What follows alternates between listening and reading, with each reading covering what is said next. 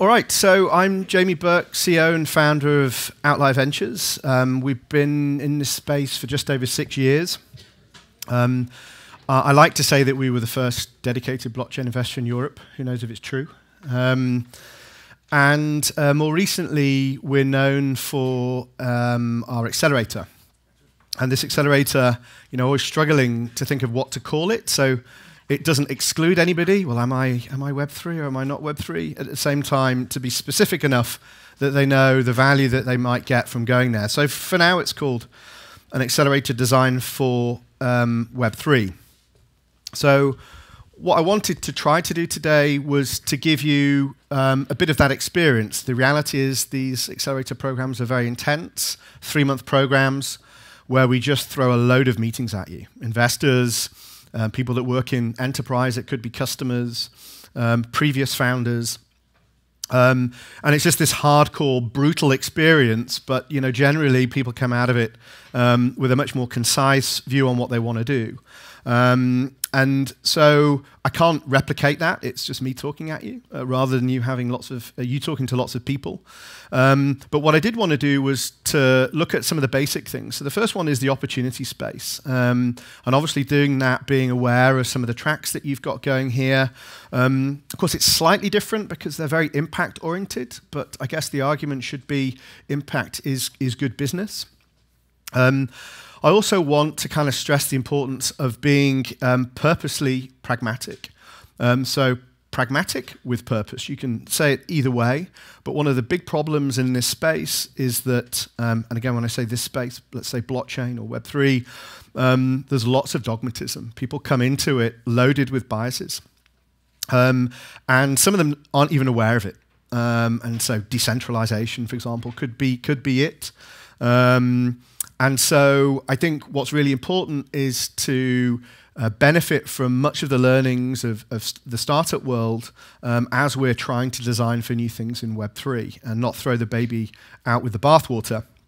And then the third one is to be positively impactful. And I'll take a little retrospective because I think it's very easy, increasingly easy to be impactful in the world, but not all of that impact is positive. And that's especially true in the context of tech and technology and big tech. And again, I would argue that some of that comes from perhaps not being pragmatic and being a bit too dogmatic. Or just being an arsehole, but let's assume that they went in with the wrong bias. So, okay, Web3. And this is a rabbit hole, so don't ask me questions on this at the end of the talk, because I'm not going to answer them. But what is Web3? I'm sure we couldn't agree in this room what is Web3. And that's okay, because it's emergent. We're starting to see some of its qualities, but it is still quite difficult to define. It's complex and it's confusing. It's confusing for us, and we call ourselves a Web3 accelerator, and we're constantly bickering on, oh, well, yeah, but it should be defined as this, and no, it should be defined as that. So that's just the definition of what Web3 is. But then, of course, we're looking at a number of technologies that underpin Web3 or the promise of Web3. And the big challenge there is how do you time these technologies? So if you're an innovator, you're a startup, what technologies should you be looking at today and which ones should you be ignoring? Because you need to make impact now, not in 10 years' time.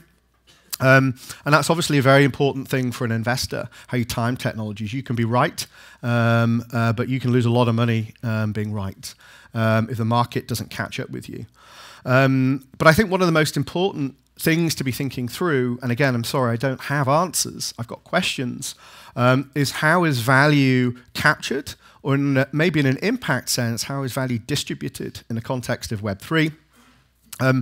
What business models might exist within that, which ones are sustainable as we're transitioning from Web 2 to Web 3.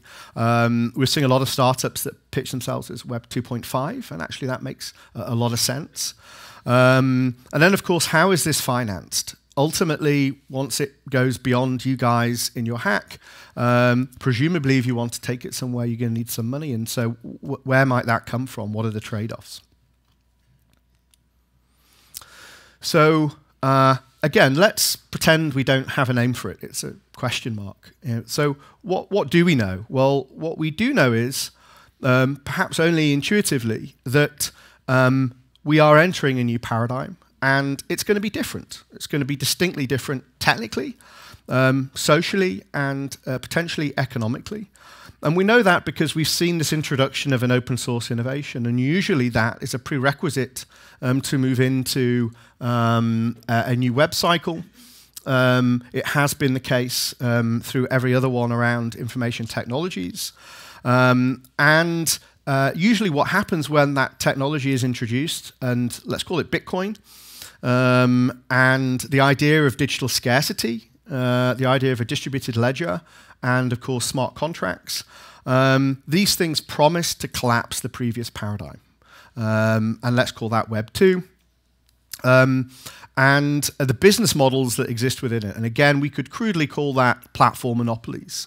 And so, you know, we're definitely in this process, but it is still slightly nebulous, difficult to define. And if we look at the innovation trigger as Bitcoin, introducing this new toolkit that we can configure and apply in different ways, it actually is following very neatly the technology diffusion S-curve, like scarily so. You know, so almost 10 years on, we're moving out of this period of speculative frenzy, where a market tries to price the underlying innovation, and it can't. It overprices it, and again, that's totally normal. So if that's true, then we're now moving into this period of synergy and eventually consolidation. And so for me, when you're thinking about these technologies, you're thinking about this paradigm in terms of business models, the focus now is really around synergy, finding synergies between technologies, and finding synergies between technologies and industries. And so for us, that's in the context of a stack, thinking about how stacks of technologies can solve for different problems and be applied to different industries. And of course, these are kind of composable stacks. That's one of the great innovations of a lot of the open source that's been invested in over the last 10 years. It's also important to not look at an individual technology in isolation. So for us, we've been banging on about something called convergence for about 4 years. And so it's great to see something like Odyssey doing blockchain and AI. And of course, I'm sure if you go to a lot of events, probably for the last couple of years, almost every other panel now is on blockchain and AI, making that connection. And that makes sense, right? It made sense to us when we wrote the convergence paper, because of all the startups that we were seeing, the most interesting ones, at least for us, were those that weren't necessarily identifying themselves as a blockchain startup or from the blockchain world. Often they'd say they were an IoT firm or they were an AI company, and they felt that these technologies helped solve for problems in their technology domain, be it security or other things, unlocking data silos. And of course, this is true in almost every technology, especially open source technologies. They're usually combinations of technologies that have been around decades earlier that have just been put into a certain combination. And so it's our belief, and has been our belief for a while, that it is the convergence of DLT with AI and IoT that is going to drive this web paradigm of Web 3.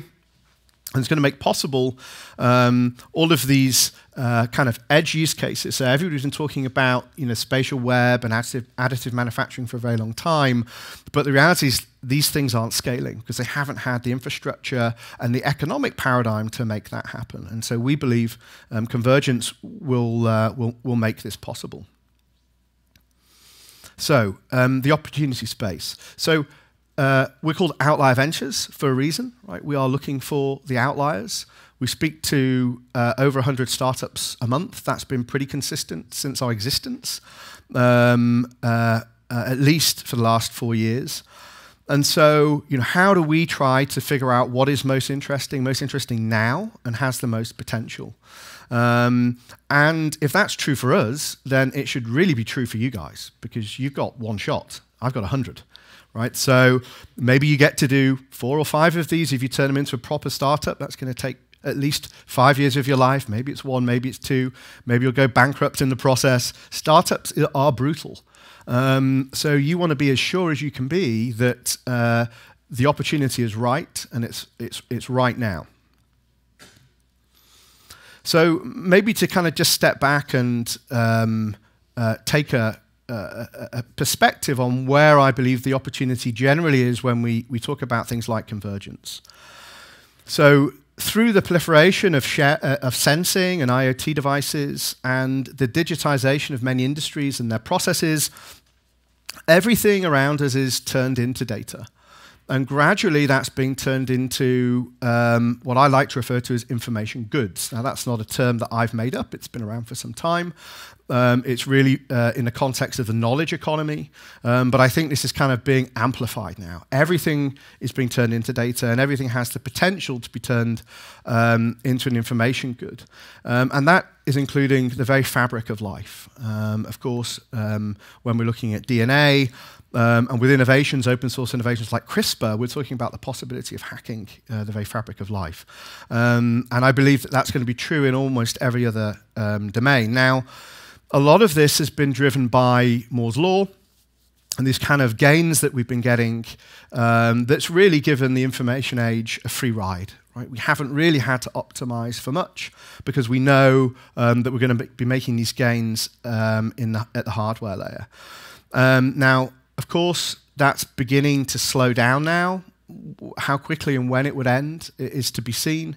Some people are saying that quantum or biological computing will kind of pick up the baton and move that forward. But the reality is that's to forget that Moore's law is not a law of physics. It's an economic law, or it's a business management law. The idea is if we put so much investment or continue to put so much investment in a technology, we'll continue to get this rate of return of gains. And the reality is we can't do that equation with quantum or biological computing at the moment. We don't know how much money it's going to take to get an equivalent return of gains. So I propose a slightly different alternative, and this really underpins the convergence thesis. And that is that if we think about one of the consequences of Moore's law, it's allowed us great inefficiencies in the rest of the stack. So in software, that's bloat, and it's almost fortuitous that this man just walked in. The other area is data, right? Big data, and the data economy is incredibly inefficient. So hopefully I build on your presentation and not repeat it. I did come and watch it earlier to make sure that wouldn't happen.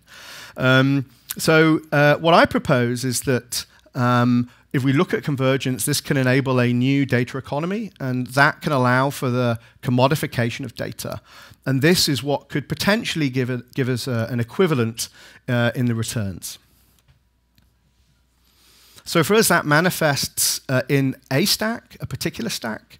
But as I mentioned earlier, as we're moving into this period of synergy, and the wonderful thing about a lot of these underlying technologies is they are composable. They can be put into any number of different configurations.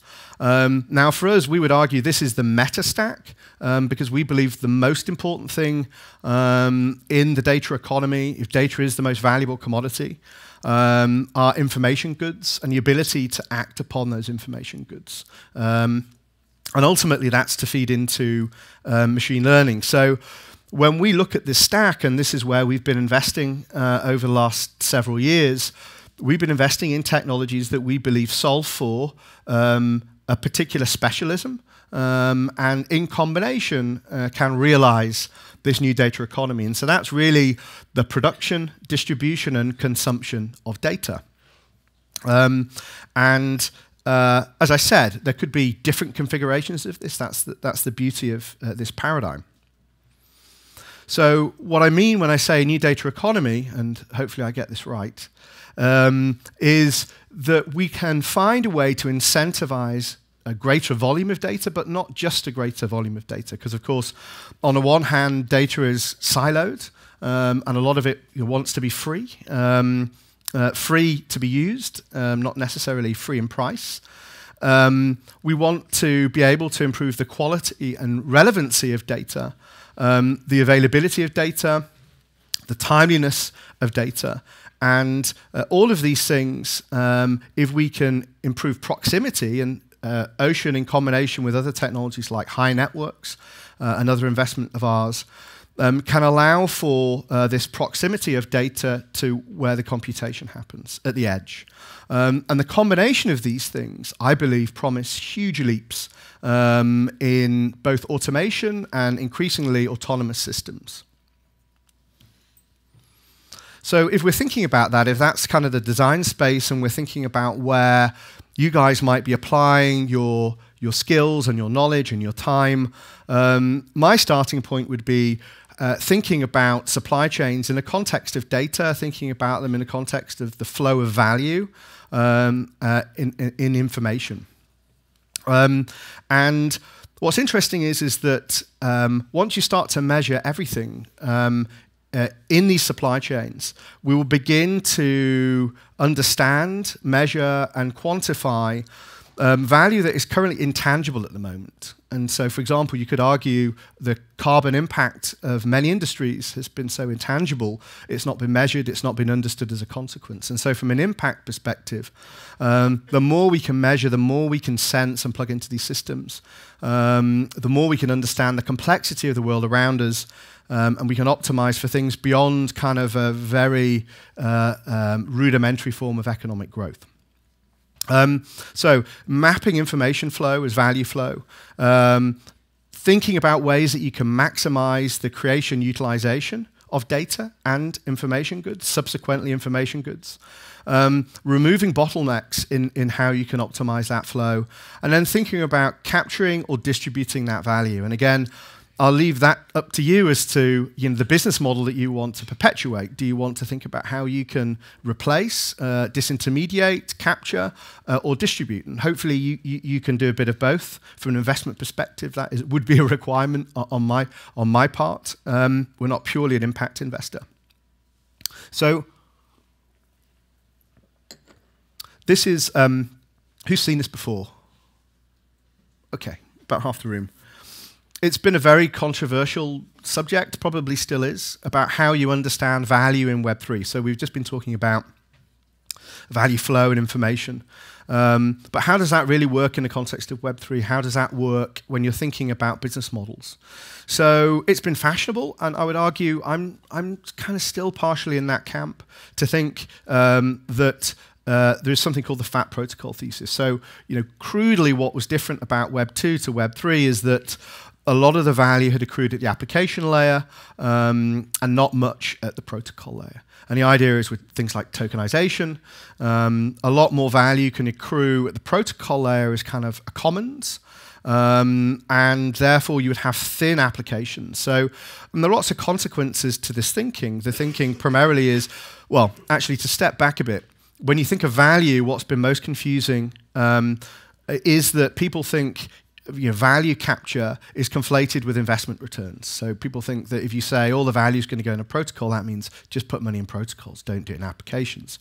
Which, of course, is not true. If we're thinking in the context of what I've just been saying, value is currently data. Right? So it is not debatable that right now most of the data has accrued at the application layer. When we think of these platform monopolies are data monopolies are now AI monopolies. And so, does that carry across into this new paradigm? How much data will happen on this public ledger? How much would happen privately? So again, these are kind of unknowns. But one of the arguments is, in an impact context, that if we are living in an era of thin applications, then the great thing about that is you don't need to build all this infrastructure. This infrastructure will be built for you. All you have to do is piece it together and make it usable in some way, or act as a bridge into the physical world, and everything else can kind of happen further down the stack. And so effectively that can also remove the economies of scale that go with the cloud architecture and the previous paradigm I discussed, which was this kind of cloud platform. But at the same time, if you're thinking about how you then monetize that, the argument goes, and again, a lot of this is theoretical, that you won't be able to derive as much revenue or profit by being a thin app because you don't have this moat, which is a cost. So the fact that your business requires billions to go into it for it to work is usually a barrier to other people coming and eating your lunch. That won't be true conceptually, theoretically, in the thin application. So again, the reality is we don't know. This is really a moving target. It's almost definitely going to be more complex than that. But these are kind of considerations and things that we work through at our accelerator. So the only real example that we've got right now is DeFi, decentralized finance. And I don't know, again, who's familiar with that term? Okay, so that's pretty good. And so this is arguably how you would configure a stack thinking about DeFi in the context of thin applications. This is something one of our analysts did. And so currently this is used as evidence of a truism of the FAT protocol thin application thesis. But how transferable is this to domains where decentralization isn't a prerequisite? I mean, it's called decentralized finance, firstly. But the reason why it's decentralized is for regulatory arbitrage, primarily, right? So it is a prerequisite for that kind of domain. And even here, where USD locked up has jumped 40%, I think, in January alone, it's still below 1 billion. So that's dwarfed by the more centralized players in the domain that would say that they're Web 2.5, like Coinbase or Binance. So even in this domain, there are moats, regulatory moats, cost moats, which mean there's heavy centralization. So how true it is, I don't know. It's also likely that what we're seeing as a trend is projects that start out in DeFi very quickly raise money and try to look to acquire a regulated business. So they can use DeFi as a sandbox, but ultimately they need to cross into fintech and get customers. They need to become regulated. So again, what else should you be thinking about? Where's the opportunity? Well, one thing that we've really observed is, and maybe we've contributed to it, we put a lot of money into infrastructure. In fact, I can think of only a handful of what you might regard application-oriented businesses that we've invested in. And the sad truth is that if you go onto GitHub, sub 1% of all developers are using any of this technology. Not just our portfolio, but just like blockchain generally. So there is really poor adoption. Most developers don't understand it. They don't value it. They don't know how to use it. So a big trend that we're seeing now is kind of middleware, teams coming along and making this stuff usable, where the end user or the customer is a developer, so the developer-to-developer type solutioning. And maybe this is required before you can start thinking about end users, whether that's consumers or B2B customers. And it's also true that if you speak to any enterprise at the moment and ask them what blockchain technologies they're using, the answer is usually always Corda. I hate to tell you all, but you speak to them about Hyperledger and Ethereum and anything else, and the reason is because of the support that they get from Corda. So even if they don't think it's the greatest solution in the world, they don't want to have to figure out how to use this stuff. And the problem with most of this open source stack at the moment is I'm sure you'll all either already experience or about to experience, there isn't much support. You're still figuring a lot of this stuff out because many of the businesses behind this are not commercial entities. So maybe that's something you can fit into. Equally, I know this is the opening talk from today. It's something very close to our heart. We are a big investor in Sovereign. We've incubated them effectively over several years. The idea that ultimately you cannot have a decentralized web if decentralization is the aspiration until you solve for identity and self-sovereign identity. And this is increasingly important as how we interface with the web is hoovering up more and more data. So if you think about what's about to hit us with AR and VR, soon there's going to be biometric data being hoovered up whilst you're watching God knows what you're watching on those things. And it will know more about you than you know about yourself. And as we shift from an attention economy into an intention economy, this is something we really need to fix. If we're looking for a more equitable data economy. Finally, on one of the opportunity spaces, if you look at convergence, for us, when you think about the population of the internet, most people think of it as people manually doing things on the internet. Although already more devices connected to the internet than people, half of all web traffic is from bots, and half of that is what you class as malicious. So when you're designing for the internet and the web, how much are you actually designing for people? And one of my big arguments has been when we're thinking about tokens and tokenization, I believe they're most powerful when acting as incentive mechanisms for things that can be logical, and often people aren't very logical.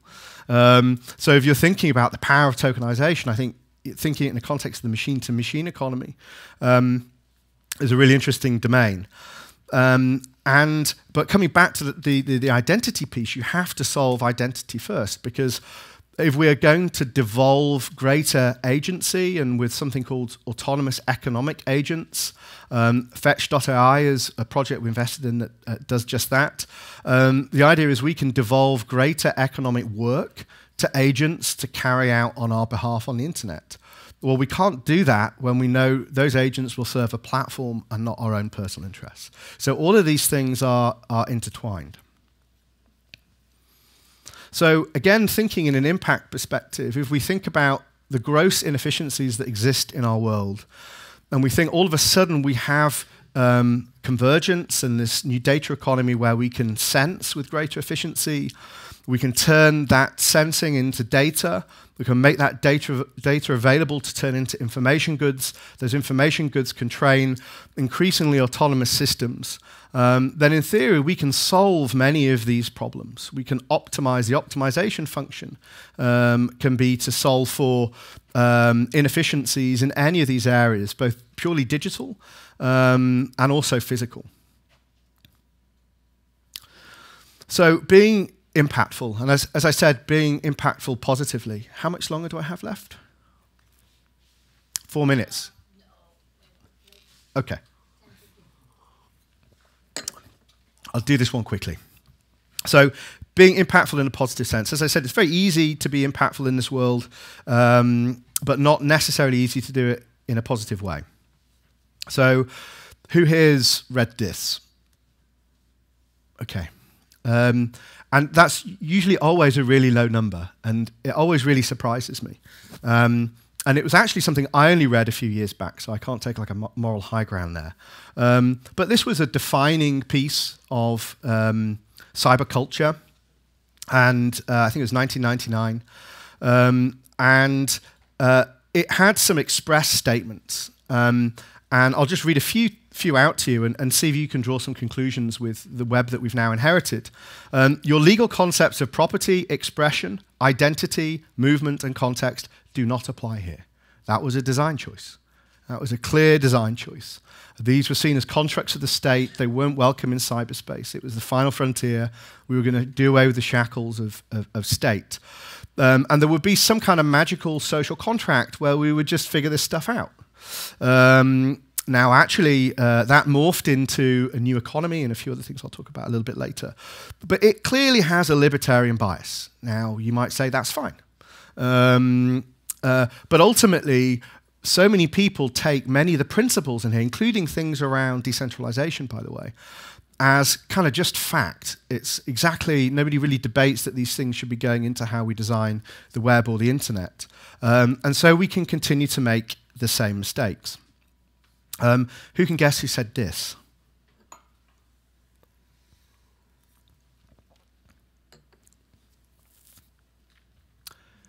Since I've got 4 minutes, Tim Berners-Lee. So in his book, Weaving the Web, really difficult to get hold of, by the way. You have to go on like eBay to buy it. But again, like very clearly, there is a statement here which has an implicit belief that market fundamentalism will fill the gap, right? So moving on from the declaration of cyberspace, where there would be the social contract, now the social contract is replaced by markets. Markets will efficiently solve this, and actually we want to remove as many rules as possible. And it would kind of be this self-governing space. And so the consequence is we get that. And I don't believe that was the intention of either of the two authors of those things. And many of the people that invested a lot of time and money and effort in realizing the protocols that underpin this. We now have what you call FANG, and interestingly in China it's called Bat's Fangs, which is probably a little bit off topic right now. But the idea is it's vampirical, right? These guys are sucking your blood through what is now called surveillance capitalism. Again, if you haven't read that book, read it. It lays out this economic paradigm that we live in, and that's why I say web3 I hope, is going to be different. It's going to be different technologically, socially, and economically. But actually, whilst in the West we have surveillance capitalism, in the East you could argue we have digital statism. So subordinated to, rather than a market and a corporation, you have it subordinated to the state and the greater good, defined greater good. And interestingly, in Europe, we also have a slight variation, I believe, I would say this, perhaps a better one, which is a market but in check. You know, the role of regulators, I think, we place with greater importance here. But again, these are all biases that we are putting into the things that we're designing, and it's at least important to understand the history of what may be influencing your design decisions, even if you end up at the right ones. Equally, there is this kind of mantra in startup land of move fast and break things.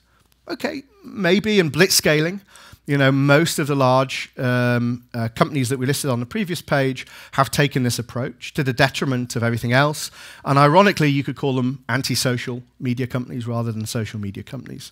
Now, that might be true if you're just creating a hardcore, you know, commercial startup. But if you're designing a new economic system with tokens, you really don't want to be moving fast and breaking stuff, right? Or anything that's going to have, you know is going to have a social impact. And so actually that forces us to take a different approach. I don't know exactly what that approach is, because you can still run out of money really quickly by being too thoughtful. But we've got to figure out some kind of balance there. And equally, we don't want to throw the baby out with the bathwater. One of the things that continues to shock me because of this dogma is how quickly people want to commit to code. They want to launch a protocol, they want it to be totally decentralized, and they assume that all their design choices and assumptions are going to be okay. And then they have to fix them. And it's a bit of a problem. So one thing that I've been proposing for a long time, and I know that's not perfect, there's no perfect way of doing it, it's a squiggly line, don't read too much into it. But the idea is it's a pathway. And so I believe there should be a pathway to decentralization. And that's important for a number of reasons. There's a regulatory component. So now you can't just get away with issuing tokens, especially in the US. But more generally, you know, you have to show that you have a product, you have a market fit. You can't put, you know, the speculative risk and component on an end consumer in many markets. But the idea is, even putting that aside, putting aside the regulatory constraints of what you should be doing in blockchain, there's also just the fact that you don't want to commit things to code and hard code them into the system until you've validated them as much as you can. And even then, you want to allow for a way to correct them. And so this idea of governance by, you know, pure algorithm, I don't know. And again, we've got a guy in the audience here who'll be able to tell you more about that than me. So finally, how are we financing this? And again, you know, there are different ways. Different money comes with a different price. But the reality is, if you're doing anything that might be regarded as a blockchain startup, and especially if it's got a token, like we're in the trough of disillusionment right now, you're going to find it really difficult to raise money. So I know blockchain startups not saying they're a blockchain startup. They're trying to find any other way to describe themselves than they've got blockchain in it. And we've had a few go through the accelerator program, and they're just like, the whole point of it is they don't need to know like the technology we use to deploy it. They just want to see the benefits. Now, actually, that's not totally true. If you go to Asia, there is still interest in these networks and tokenization. However, I think that's very much going to be influenced by some of the larger networks that are coming online and how much money they lose everybody because they're coming out at some ridiculous valuations. So I think you're going to have to look for money beyond the usual sources. Raising money through an ICO is not going to be what it was. Even raising money through a SAFT, which was an instrument which was like a promise for a future token with no real obligation, that's kind of over now. Previously known as convertible. And so you're going to have to build a real business. As much as it pains me to tell everybody, we've all got to figure out how to actually make money. Because increasingly we're going back to even more conservative VCs who actually don't care about this space, and worse than that, are put off by it. So looking at different kinds of money that come in, okay, some protocols are trialing new innovations like mining rewards for people that build apps. There are still bounties. I was a big proponent of what would be the Hungry Protocol. I believe protocols, well-endowed protocols with loads of money, would be sprinkling money on startups to build an ecosystem. That's not really happening. But what is happening, and I think the really smart thing about this event is impact focus, because there are increasing amounts of money oriented around impact and impact investing. BlackRock, which is one of the largest fund managers, I think it's like over $1 trillion. Did I put the number there? There you go, 7 trillion. Under management have now signed up to Climate Action 100+, which basically means they'll take money out of things that don't show that they're responsible. Now that's going to trickle down. That money that comes from organizations like BlackRock is going to trickle down into becoming LPs, limited partners, into funds. Funds will start to be more impact oriented. So aside from it just being good for the world, it should be good business. It should actually make it easier for you to raise money. So well done for having that as... right. Let's hope so. Equally, I think linking your impact to ESGs is just smart. And we know that despite all of that kind of negative press I was giving to blockchain, the EU has launched a 2 billion plus AI blockchain fund. So again, right on time. And that's got to trickle its way through VCs first. And as I said, a lot of those VCs are being very cautious in the space. So I've got to wrap it up now. But finally, the thing that I say to all startups that go through the accelerator is there are lots of things that you could do. And there are a lot of reasons why you might do that, to make loads of money, to impact the world. But imagine you make no money. In fact, worse, imagine you go bankrupt in the process of trying to do this. And your wife leaves you, your husband leaves you, and your world implodes. Doing this project over 10 years of your life, would have you still done it anyway? And so I think that's what you've got to decide when you're picking this solution right now. So that's it. Thank you very much. I don't know if we've got time for questions. Yes, we do. Thank you so much, Jamie.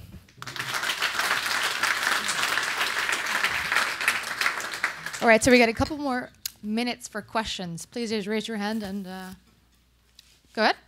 Yeah.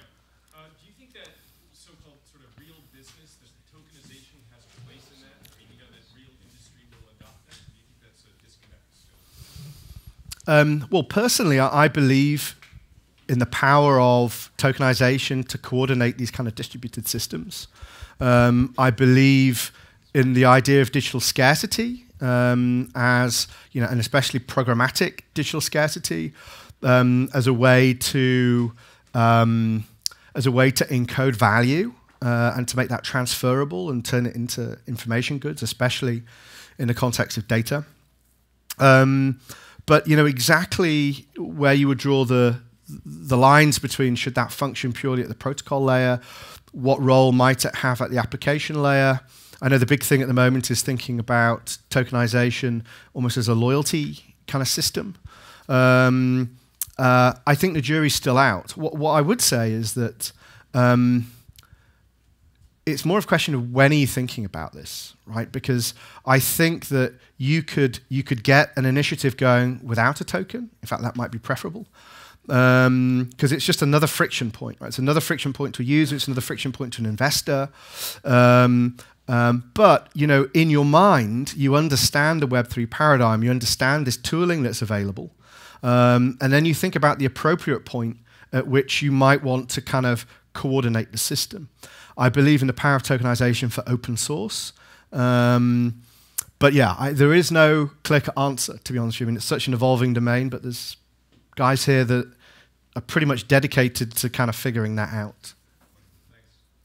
I have a question here up front. Yeah, actually, I was going to suggest elaborating on your point about machine-to-machine versus human-to-machine. Yeah.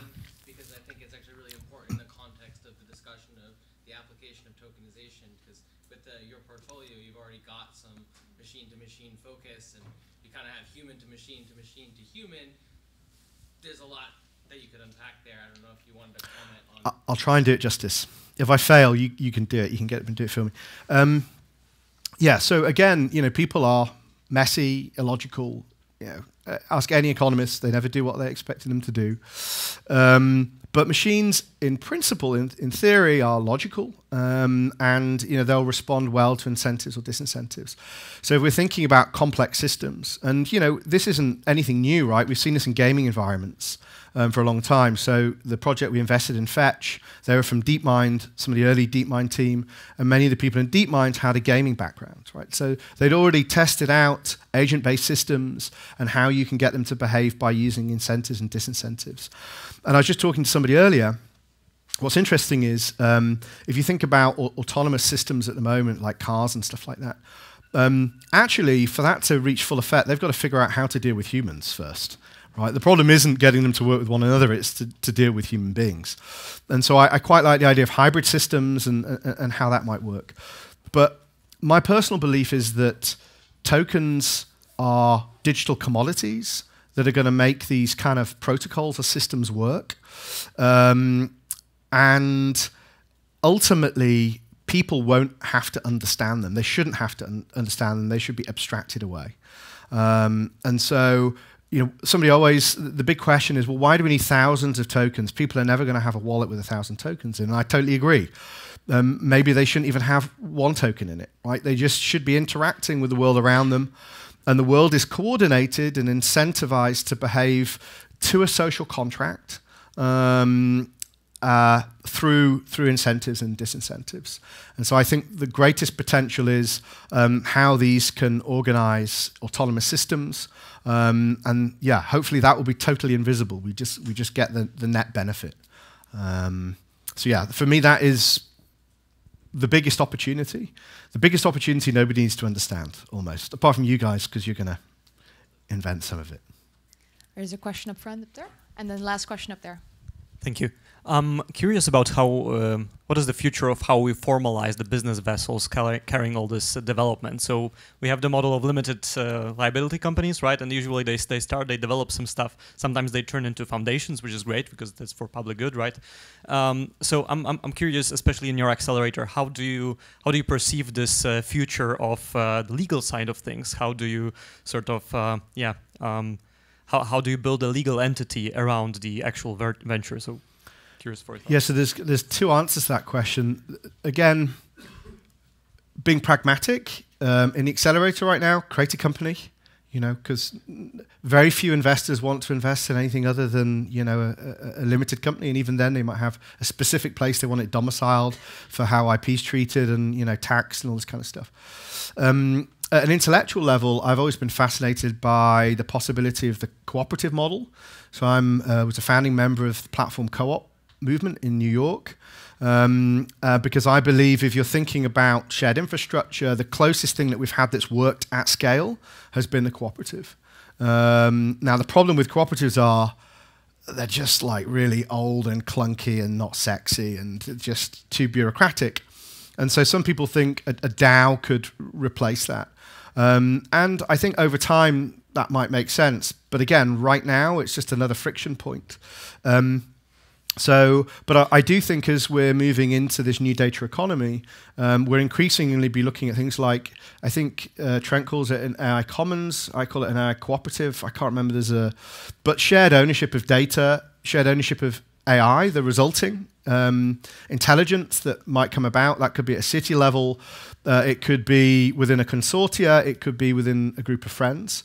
I think that kind of makes sense. If we're not going to have platform monopolies own it all, does it make sense for me as an individual to own it? Probably not. Do I want to pool it and aggregate it? That kind of makes sense. So I'm hoping either the cooperative movement like upgrades really quickly, or maybe the DAO movement gets a little bit more less dogmatic and a little bit more pragmatic about how they can attract money into what they do.